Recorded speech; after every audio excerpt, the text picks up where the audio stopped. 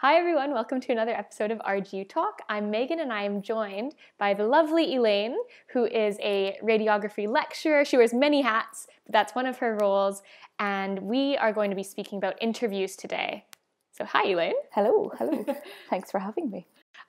So the reason we brought Elaine on board today is because we know interviews are something that, well, if you're listening to this, you're probably quite nervous about. And Elaine is not only one of the people who does the interviews, but she was also a previous RGU student. Yes, many moons ago, yeah. So Still remember it. So she went through this process herself, so she can kind of give the absolute best overall tips and tricks on how you can ace this. Yeah, I suppose you could call me the guru, really, couldn't you? Obviously, from my accent, you probably gathered that I'm from this neck of the woods, but I'm an adopted Aberdonian, I suppose. And I think when I did apply for radiography at the time, Aberdeen was kind of an alien place to me. I'll be honest, I never even heard of the place before. I'd been a little bit of a country bumpkin, and when I got that letter in the post to invite me to a selection visit, I was like, oh, what does that mean? And thinking about the anxiety beforehand. But what was lovely about it, I think, and what really makes it is the fact that, you get to see the city as well. The first time being in Aberdeen, first time being in Scotland, kind of the beautiful buildings, architecture, and really kind of coming into the building, like, such a big, impressive campus. And it kind of felt a little bit like home to me, strangely, even though I was kind of a bit far away. But yeah, and I think, definitely, from my own experience, and I still say that to the applicants now, is that, you do it, part of it, is an interview, but it's a selection visit. So there are group things, and you get to speak to other people who have applied for the same course you have. So they've got similar interests to you, and there might be people that you might end up being friends with. And from my experience, lifelong friends. So that's something that's quite nice about it as well. And I think that's something that you don't realise until you actually come to the selection visit and you see that, because all you're kind of focused on is that interview. Like, oh my God, I've got this interview, and it's something that's so daunting. But really, it's just about us having an opportunity to get to know you, but also you having the opportunity to get to know us as well. It's really kind of just seeing your passion for the profession, and that doesn't necessarily mean they have to learn off the whole page off the professional body's website, but really looking at the kind of qualities that we look for. So looking at the kind of care and communication skills, teamwork skills, all those kind of softer skills that we'd kind of like to see, not just in radiography candidates, but also for all of the candidates that come to RGU. It's all those kind of qualities that we look for as well. And it's not just through the selection visit itself, but looking at your personal statement, things like that. So it's really kind of an informal chat rather than an interview. And it is quite nice. It's quite intimate in the sense that it's us with, two members, us with a candidate. So we actually get fourth year students involved.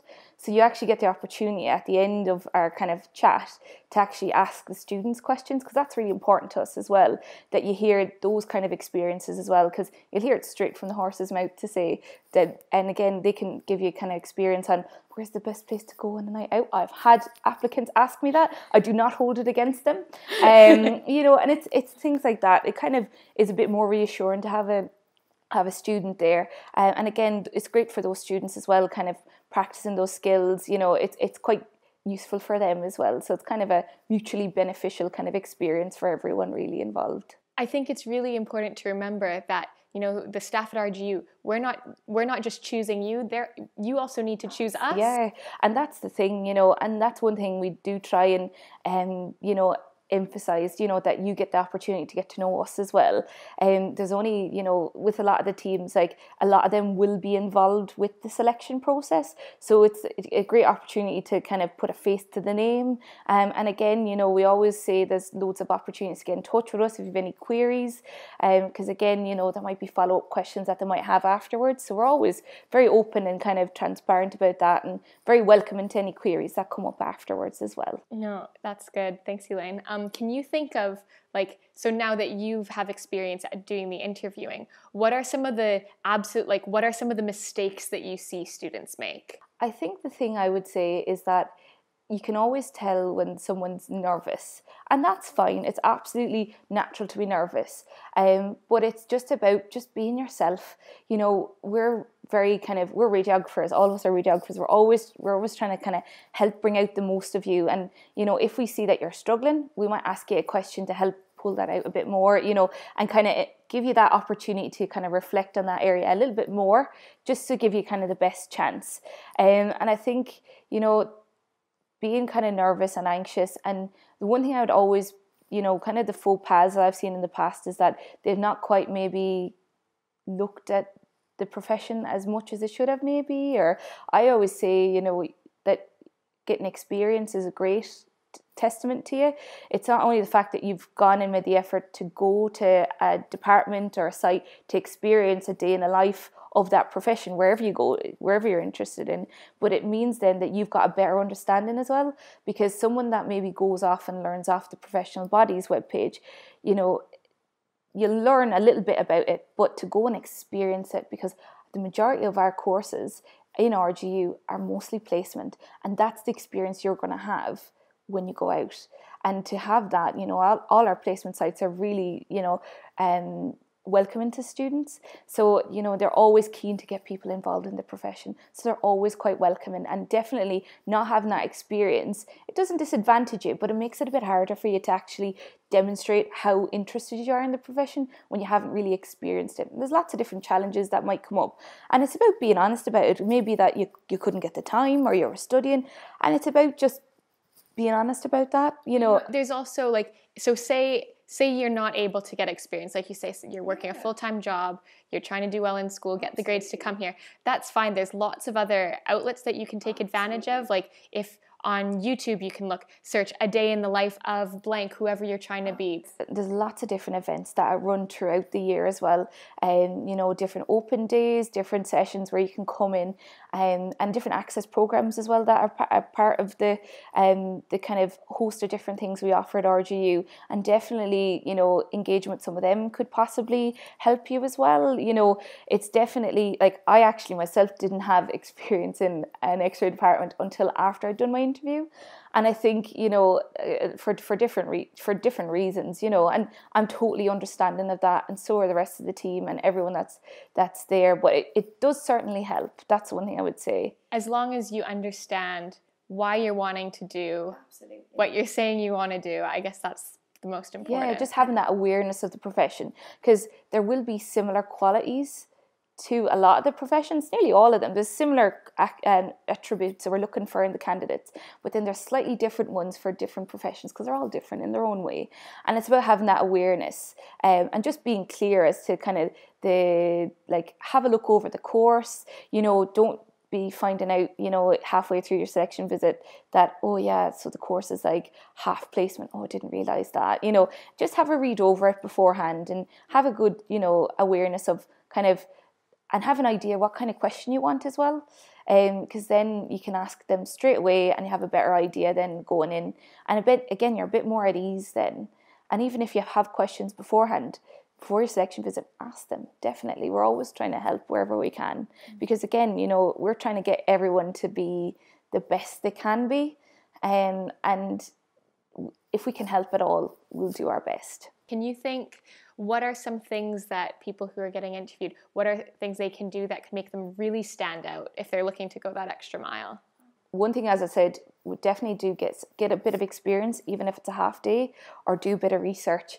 Obviously, you've got the professional bodies for the majority of the healthcare professions. So whether it be like radiography, so be Society of Radiographers, OT is the Royal Colleges of Occupational Therapists, you know, the CSP is for physiotherapy. So there's all these different professional bodies, and I would definitely recommend going on their website.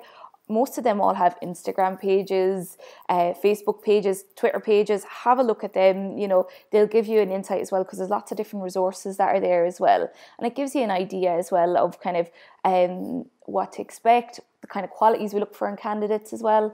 And the fact that you've gone and read those things, you know, it just is something additional to discuss and demonstrate when you're at your selection visit as well.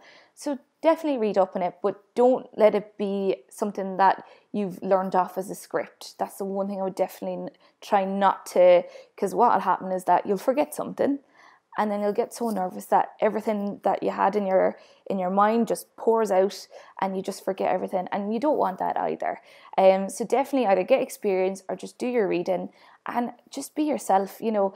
And the thing is that there's loads of different things, different jobs or different volunteering that you do that you might not think actually adds towards you, but it totally does.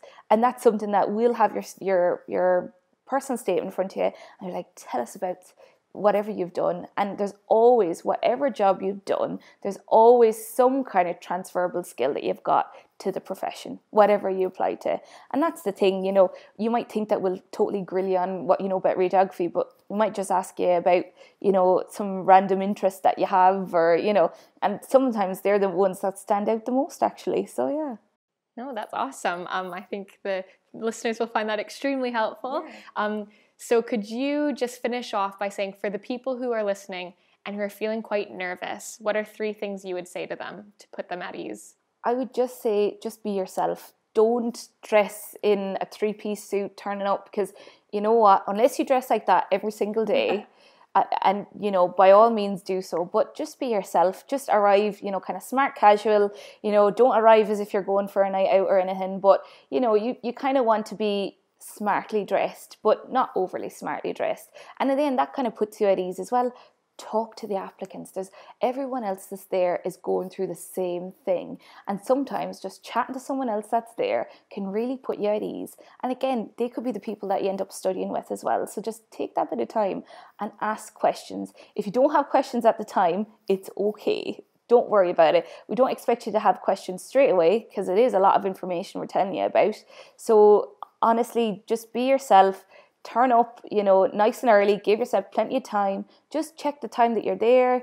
And again, you always have contact details as well. So remember, you get emailed afterwards. So that means you've got someone to contact with about anything at all. So whether it be you're worried about your grades or worried about your assessments or anything like that, please just get in touch with us. Honestly, we're not that scary, I promise. I don't think anyone would think you're scary, ever. But no, thank you so much for sharing that. And yeah, so everyone, if you can take anything away, just be yourself. If you can get experience prior, please do that. It'll help you stand out. And that's the thing, you know, I always think, what's the worst that could happen? You know, and it's just about just being yourself and just relax, and go and get a coffee beforehand and take your time. You know, there's loads of different events that are on. Don't rush yourself. We're not rushing you, so you know what, it's all quite organic, quite relaxed. Honestly, it's not as bad as you think it is. I promise.